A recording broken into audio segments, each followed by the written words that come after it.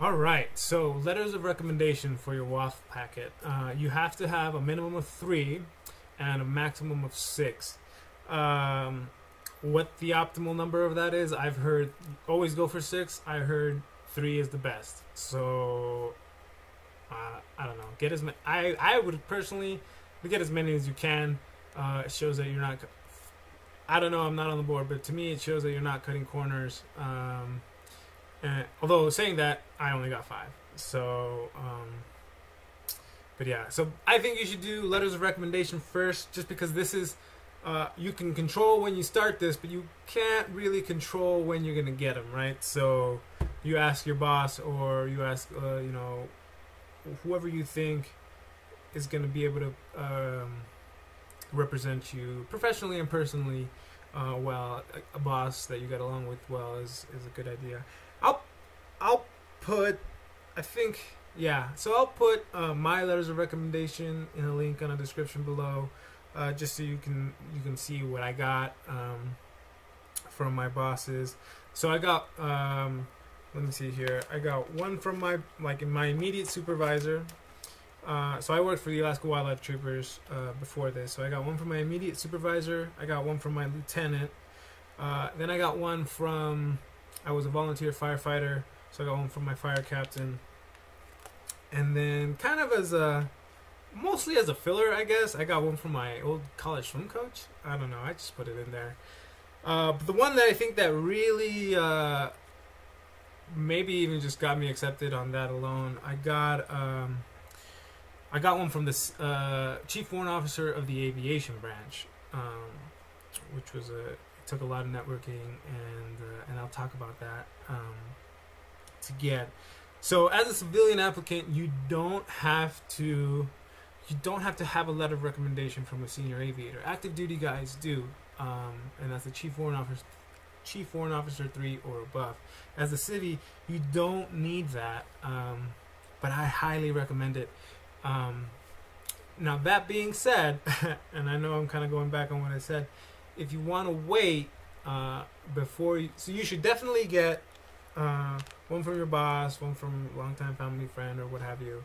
Whoever you can get good letters of recommendation from, people that know you, people that know your work ethic, and that are in some sort of, fire captain or a organization that you a kind of a professional setting that you're involved in, I think would work really well. But so that being said, with the senior aviator, I highly recommend you try and get one. And it's interesting how it works in the military.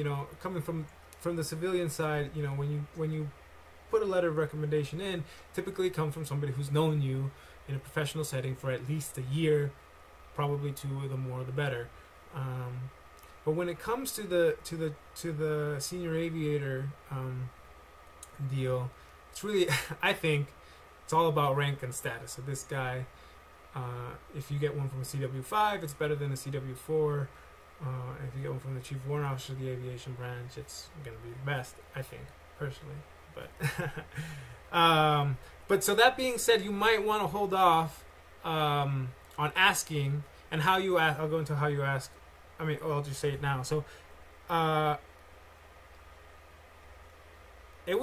so for me, the process was interesting. I actually moved. I lived in Alaska, and I moved myself down to Alabama, to Fort Rucker, to try and network there with some pilots. I figured I'd go to the home of Army Aviation. That's where I'd have the highest chance of meeting a pilot and trying to get them to write me a letter of recommendation. Because basically what you're going to do is you're going to probably through your recruiter. That'll probably be the easiest way to do it. But if not, honestly, just making a phone call to an office and saying, hey, I'm an applicant I'm a WAFT applicant, and I would like to get a letter of recommendation from a senior aviator, and I'd like to sit down for an interview with somebody to see if I can get if I can have them write me a letter of recommendation. And that's what's going to happen. So for me, it was a little different. So I moved down to Alabama, and I was really, really lucky because as I was looking for places to stay, one of them, the landlord was actually an instructor at Fort Rucker. I got buddy with him, who buddied him with somebody else, and that person put me in contact with the chief warrant officer of the aviation branch. But then at that point, then it's all the same. So I got a meeting with him, basically an interview. It was a preliminary interview where he just wanted to meet me. This is how it's going. I assume this is how it's going to be with any senior warrant officer. And then he talks to you, gets to know you a little bit. Why do you want to be an RV aviator? So this is why I say if you want to wait on the senior aviator letter of rec, if you're going to get one, I'd recommend it until you've gotten most of your packet done. And in fact, for the guy who wrote it for me, he didn't want to meet with me until my packet was 100% complete. His was just kind of the cherry on top type of thing, and that might be the same. I would assume it's the same with any senior warrant officer letter. If you're going to try and get one, just wait until the entire packet is complete.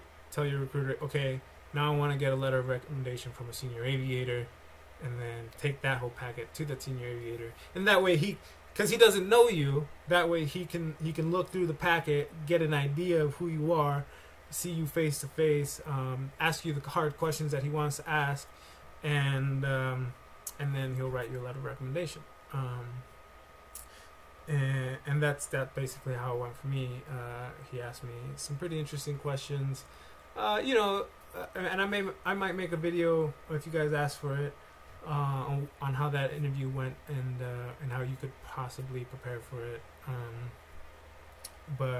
But yeah, so letter of recommendation. The takeaway here is get them early, get started on them early, because you can never control how fast the person's gonna write them.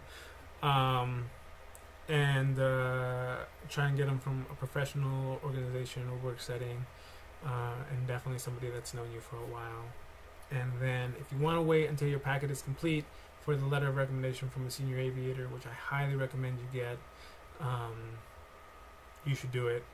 Wait until your packet is complete, then go to a senior aviator and ask for another letter of recommendation there. So minimum of 3, maximum of 6. Pretty self-explanatory. Hey, sir or ma'am, I would like a letter of recommendation. I'm sure this is not the first time you've asked for letters of rec, so this would be the first thing I would do in my packet, and again, all in hindsight. So yeah, so get on those letters of rec. The next video I'm gonna post probably be education documents. That's pretty self-explanatory, but we'll talk about that in a little bit.